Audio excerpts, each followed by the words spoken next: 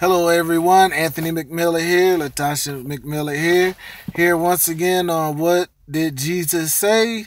And this time we're talking about what did Jesus say about being religious. Um, that is a big thing for the church today. Just being in the Word lately, we've just been running across when it comes to having these religious spirits and just religious attitudes about things. Yeah. So we're going to go to Matthew 23, and we're going to read what Jesus has said unto the Pharisees and Sadducees about being religious. All right. And then Jesus said to the crowds and to his followers, the teachers of the law and the Pharisees have the authority to tell you what the law of Moses says. You should obey and follow whatever they tell you. But their lives are not good examples for you to follow. They tell you to do things, but they themselves don't do them. They make strict rules and try to force people to obey them, but they are unwilling to help those who struggle under the weight of their rules. They do good things so that other people will see them. They enlarge the little boxes holding scriptures that they wear, and they make their special prayer cloths very long. Those Pharisees and teachers of the law love to have the most important seats at feasts and in the synagogues. They love people to greet them with respect and in the marketplaces, and they love to have people call them teacher. But you must not be called teacher because you have only one teacher, and you are all brothers and sisters together. And don't call any person on earth father because you have one Father who is in heaven. And you should not be called master because there is only one master, the Christ. Whoever is your servant is the greatest among you. Whoever makes himself great will be made humble, and whoever makes himself humble will be made great. So basically what he's saying here is that these people are doing so much. They're going over and beyond for recognition of man. They don't have no relationship with God. They look and appear as they have a relationship with God, but they are full of pride is what it sounds like he's saying to me at this. So whoever makes himself great will be made humble. They're full of pride. They want to be seen. They want to be looked upon. And he said, when he talking about don't call yourself teacher, don't call someone father, don't call someone master. Now, we know there are spiritual fathers, we know teachers are part of the fivefold ministry. Yeah. But what he's saying here, don't exalting yourself into a position that you're not able to truly fulfill yourself. That's it. Because a lot of people will give themselves a title and don't fulfill it in any way, shape, or form. That's it. That's absolutely correct. And then, not talking bad about the Catholic Church, but even with the Catholic Church, you see that they're called Father, and then people have to go to the Father to confess their sins and that, and it's just that place that's not your position. It's not your place and your position to that degree. Okay, let's continue reading. He says to them, how terrible for you, teachers of the law and Pharisees, you hypocrites!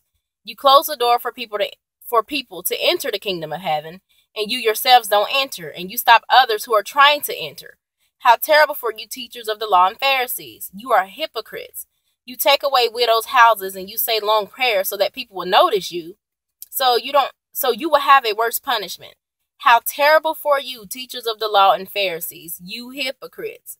You travel across land and sea to find one person who will change your ways.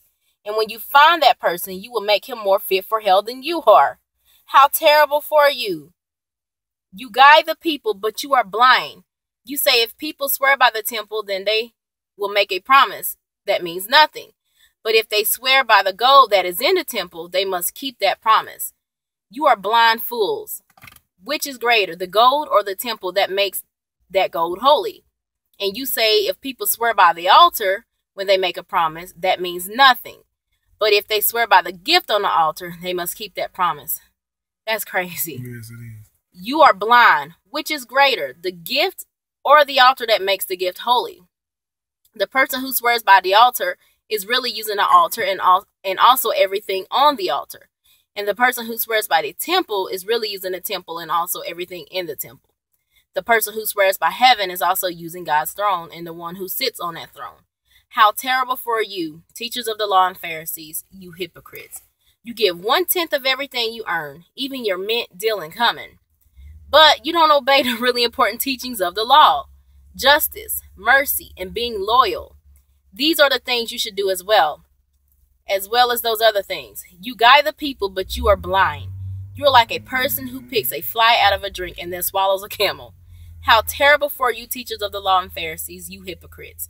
You wash the outside of your cups and dishes, but inside they are full of things that you got by cheating others and pleasing only yourselves. Pharisees, you are blind. First make the inside of the cup clean, and then the outside of the cup will be clean also. How terrible for you, teachers of the law and Pharisees, you hypocrites! You are like tombs that are painted white outside.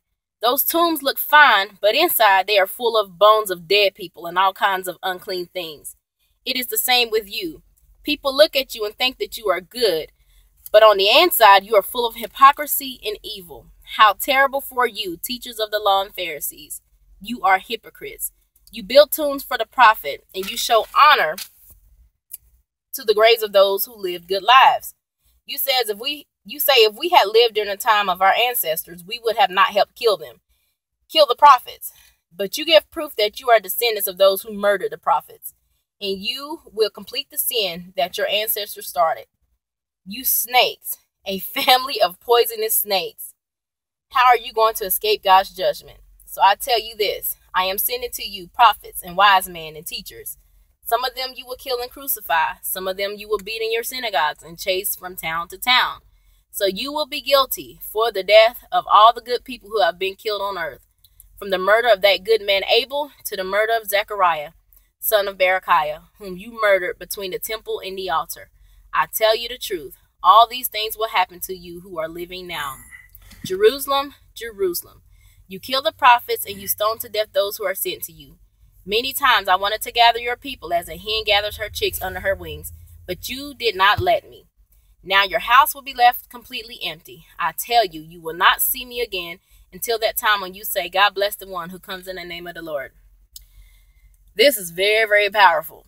And to me, it's kind of scary because there are so many people who are operating in religion and they really don't have a relationship. And so many people are deceived by them because they look good on the outside, but on the inside, they are nothing of God. Nothing of God.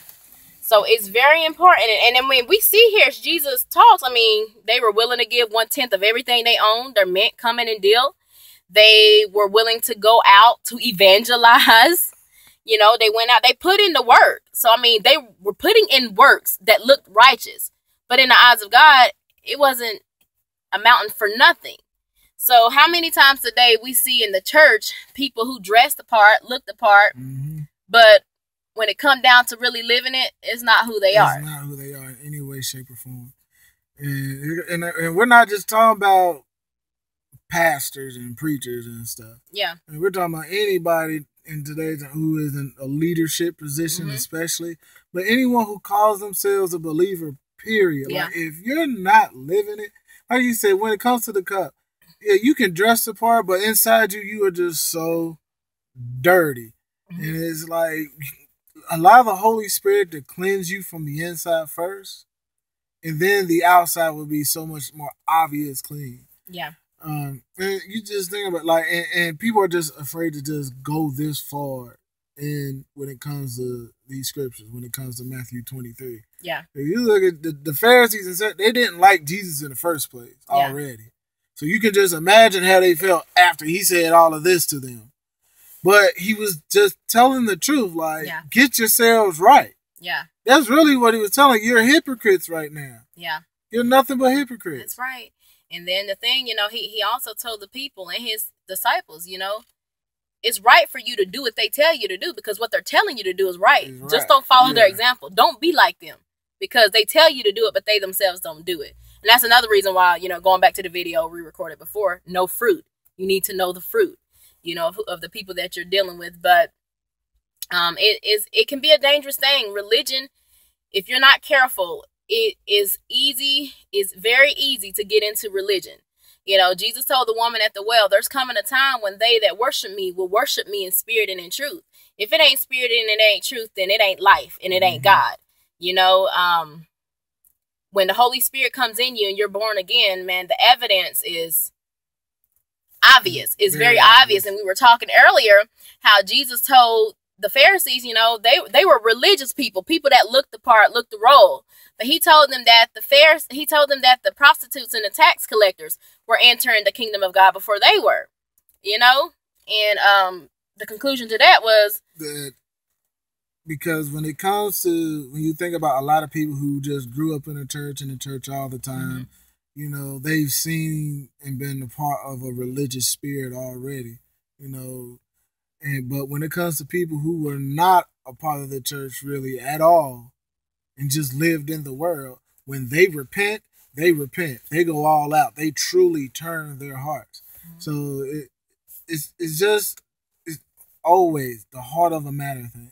Like, if you're going to say you're a Christian, be a Christian. Be a follower of Christ. You know, because the church is just doing so much damage to itself. Yeah. Saying that we're this, but then we look like the rest of the world. Yeah. And so the whole point here is don't get into religion. And if you are into religion, let it go. As Jesus said, you know, the weights of religion is heavy. But the burden that he gives you and the load that he gives you to carry is light. His yoke is easy. You know, it shouldn't be hard. I was telling my husband earlier, there's sometimes when certain things are going on and I feel a heaviness in my spirit about it, and it's supposed to be the things of God. I know that religion is very close, you know, because when you're in Christ, there's a peace that comes about the things of God. But if I find myself fighting with certain things, then I know there's a religious spirit behind it, and it's something that I'm going to stay away from. So be careful today of that religious spirit. Is definitely in the atmosphere, is definitely in the air, it's amplifying itself in church today. Spirit, truth, and life is what's of God, is what's of Christ, and is what's required. Other than that, he don't accept it. Religion is not acceptable in the eyes of God. You have to have a relationship. So if a religious spirit is upon you, you know that what you've been doing is not spirit. You know it's not truth, and you've been doing it because you're familiar with it. It's probably a religious spirit. Repent of it, get before God, ask for the help of the Holy Spirit, and let him deliver you from that spirit. Amen. So until next time, guys, remember what Jesus said, and we will see you next video. Bye. Bye-bye.